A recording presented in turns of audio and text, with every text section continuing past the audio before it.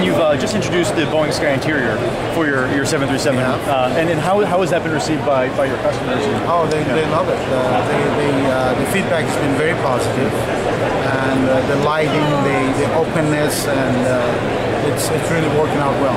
The feedback has been extremely positive. And how many 737s do you have left outstanding for presently, we have 37, but we will be 70 plus within the next 5 years.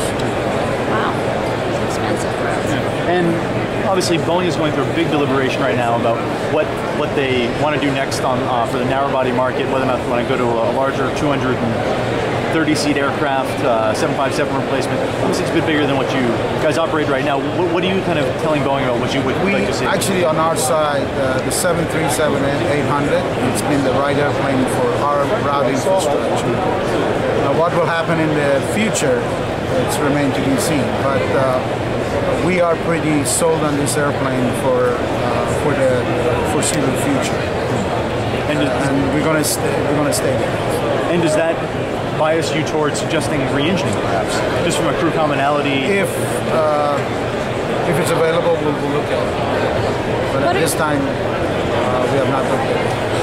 There are some thoughts out there that a narrow-body replacement will actually have a twin aisle. Would you have any interest in a twin aisle replacement of narrow-body? Something we need to look at in the future. Yeah. But, like I said, right now we have the right airplane for our market, and we're going to continue so with it for a foreseeable future. What about the passenger experience? What are passengers going to get on board this aircraft? Will there be any in-flight entertainment or any in-flight connectivity planned in the works? We are looking at connectivity. Okay. It's something in the future for us. Okay.